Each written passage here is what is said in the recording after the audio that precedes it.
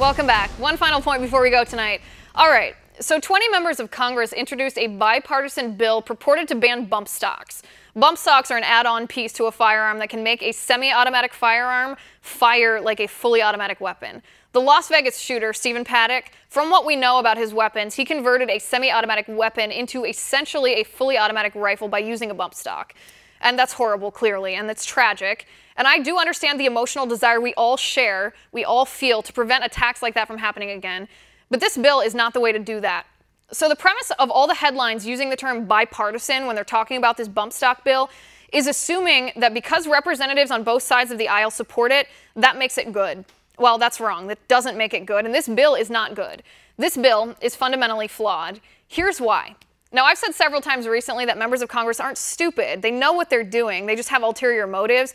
This bill is a perfect example of that. So I'd like to address the fundamental flaws in this bill and prove that Congress is trying to take your guns. There are 3 fatal errors in this bill. Number 1, the authors of this gun control bill claim that they are only trying to outlaw bump stocks. But if you read the actual bill, it never actually mentions the term bump stock. Instead, the law says, and I quote here, "It shall be unlawful for any person to manufacture, possess, or transfer any part or combination of parts designed to increase the rate of fire of a semi-automatic rifle." Again, this bill is colloquially called the bump stock ban bill, but it doesn't actually mention bump stocks by name. That would give us our first clue that something is off. Number 2, the bill reads and purports to legalize, quote, "any parts designed to increase the rate of fire of a semi-automatic rifle."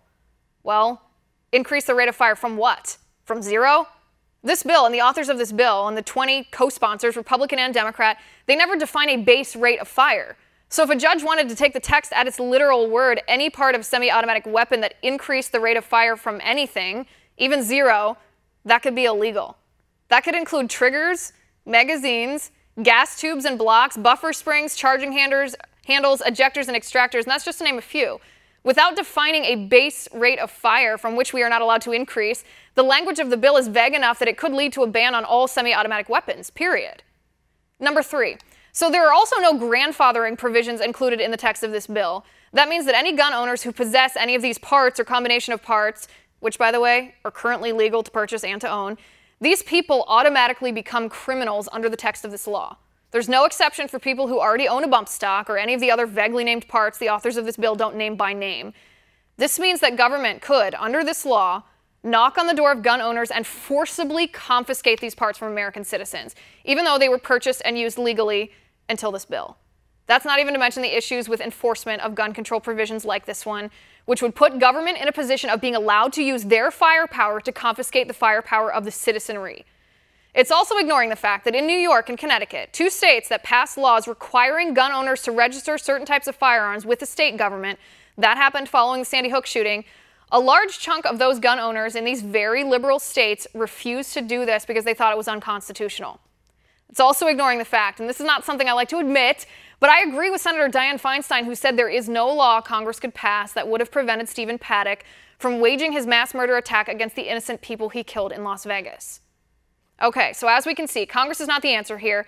This so-called bump stock ban bill is fatally flawed in 3 ways and could open the door for liberals to confiscate our guns and outlaw semi-automatic weapons altogether. It really isn't about bump stocks at all. And that's my final point. You can reach me on Twitter at Liz_Wheeler. If you liked the show, please send me an email at oann.com/contact. In the meantime, catch us here tomorrow at 9 p.m. Eastern. And until then, have a good night.